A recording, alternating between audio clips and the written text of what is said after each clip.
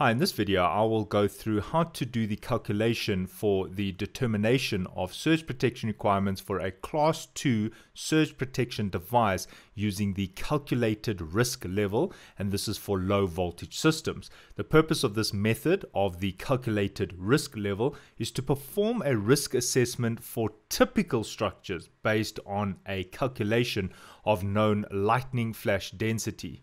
That means the ground flash density for the region should be known. This method applies under SANS 10142-1, but more details can be found in the IEC 61643-12 standard. Now, just some notes.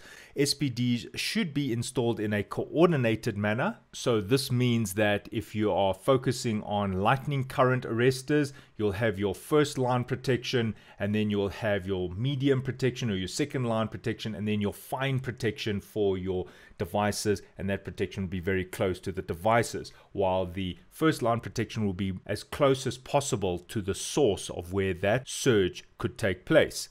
SPDs should be installed at the nearest opportunity to divert the surge current to ground, close to the entry point of a line into the structure. We try to aim to achieve two goals. The first one is the closer the SPD is to the entrance point of the incoming line, the greater the amount of equipment within the structure that can be protected by that SPD. However, the closer the SPD is to the equipment being protected, the more effective it is in protecting that equipment. And this is why we use a coordinated approach to surge protection. So this means we may use more than one type of surge arrestor. But in this video, I'm only talking about the Type 2 SPD. Now, a Type 2 SPD does not necessarily require that there be a Type 1 SPD installed first. However, if a Type 1 SPD is installed, a Type 2 should follow as applied in the SANS 10142-1 standard.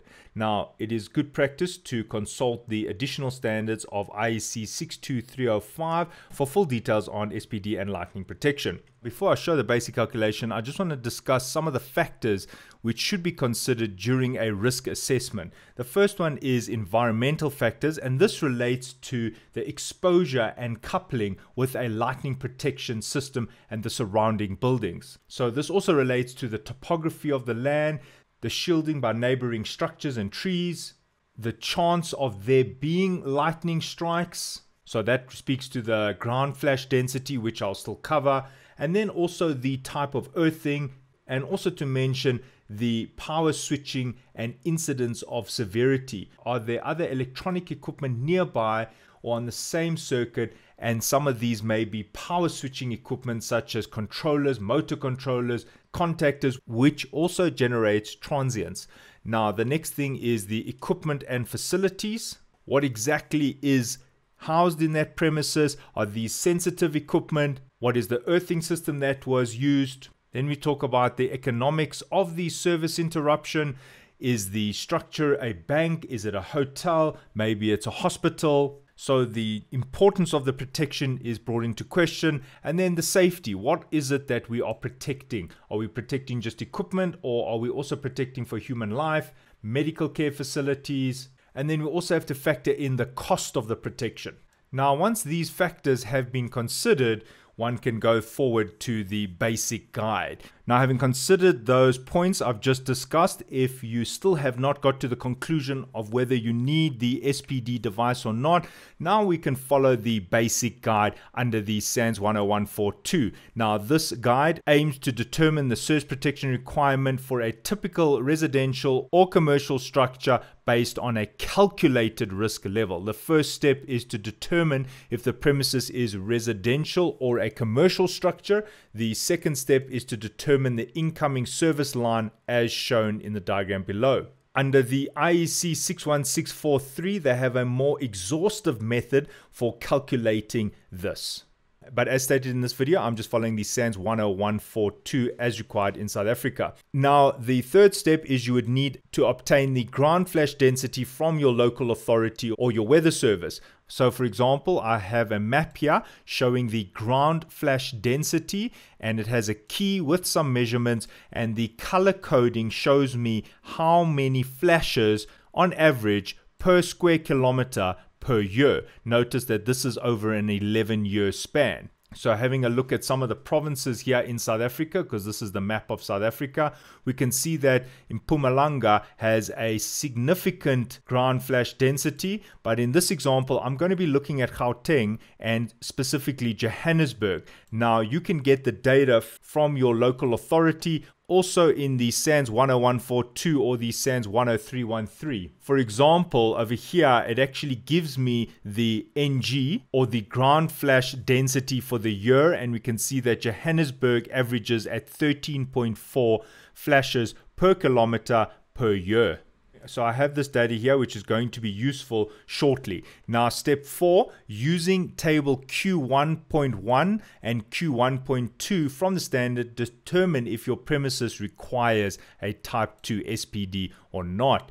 So if we have a look at the tables Q1.1, we can see that this is for residential buildings, while Q1.2 is for commercial or industrial buildings. So that would inform your decision because you will see that the measures are different. Right, let's take 2 examples, starting with the first example, which is a residential site. In Johannesburg, the incoming service line happens to be 38 meters as measured. Now, the solution as to whether this site would require an SPD type 2 or not is first based on the risk assessment, which I already discussed. But having considered that, you can now also use the CRL, the calculated risk level, based on the table below. Johannesburg's flash density, as I stated, was 13.4. That means that from the table, the NG is bigger than 11. So I'm using this line in the table, because if I show you the full table for residential buildings in a suburban environment, because they said it was a residential area, so that would be a suburban environment, because my flash density is higher than 11, I'm using this line over here. If my ground flash density was, say, 8, then I would be using this line over here. But because mine was higher, I'm now looking at this data over here. So in this case, I now consider the service line length, which was 38 meters. Now, according to the table Q1.1, it says if the line length is more than 13 meters, a type 2 surge arrestor is recommended with a current rating of 20 kiloamps. So in this case, yes, I should be installing a type 2 surge arrestor because I am sitting 38 meters away from my nearest kiosk, and therefore a 20 kiloamp surge arrestor is recommended. Let's have a look at a second example. This happens to be a commercial site, and this is in Pietermaritzburg inner city. The incoming service line is measured at 130 meters. Right, having a look at the solution, the first thing I need to get is the ground flash density. Now, I already got that information for Pietermaritzburg. It is 6.2. Just having a look at it on the map, that city is sitting somewhere over here. So we can see there is a significant difference between Johannesburg and Pietermaritzburg. And there we can see it's less than half the ground flash density. And now I need to look at the commercial or industrial buildings table, which is Q1.2. And in this case, I'll be looking at line 2 because my ground flash density was 6,2. And 6,2 falls between 3 and 7.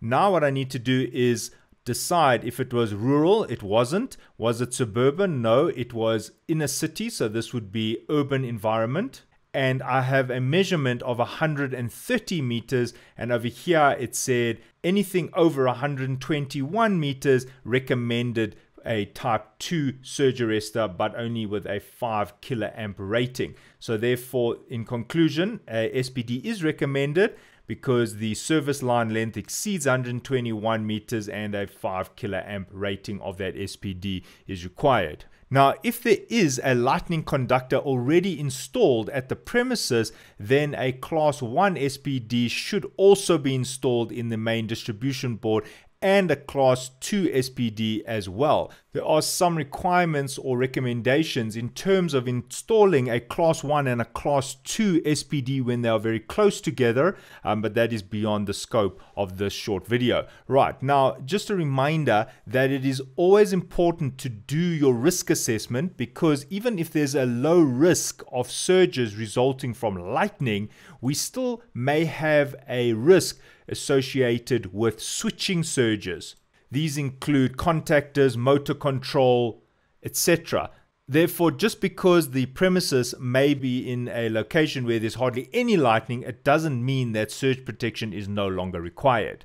And then when choosing your SPD device, the rule for type 2 requires that there be indication. So this would be an indicator of the SPD's functionality. For example, if the SPD has already operated and now has deteriorated, the light here should inform the user that it is no longer functional.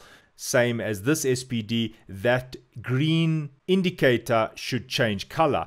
This SPD over here is a very old-fashioned one and does not have a display, while the new standard does state there must be a display. Also noting the important measures. For example, this is the maximum discharge current for this SPD. This is the nominal discharge current. And then this is the voltage protection level, UP. In this case, it is 1,5 kilovolt. And then the maximum continuous operating voltage. So in this case, if this SPD is going to be installed, we cannot allow the voltage between the live and this terminal to exceed 275 volts on a continuous basis. So when choosing your surge arrestor, just note the specifications, and if the important specifications which you require are not shown here, please consult the datasheet. Alright, I hope this was helpful, and thanks for watching, and cheers.